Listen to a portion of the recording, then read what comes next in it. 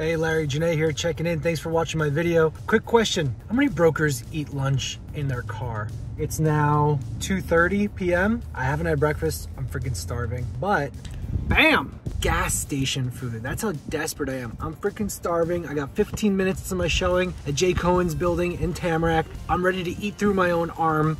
I gotta eat this stuff. It looks kind of gross, but I gotta do it. I don't have time.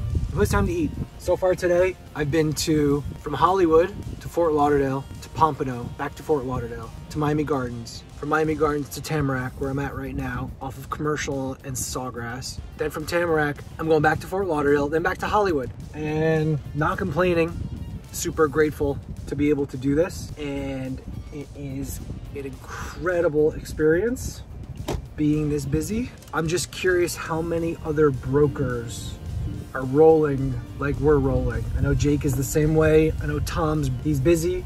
We got a lot going on, big team to manage, and it's a lot of pressure. A lot of owners want results, and we feel that. I just hope, and I think that they do all know that we're out here doing everything we can, not eating lunch, not eating breakfast, running around like maniacs, showing their spaces, cold calling, knocking on doors, showings, and we're getting it done. So, see you guys.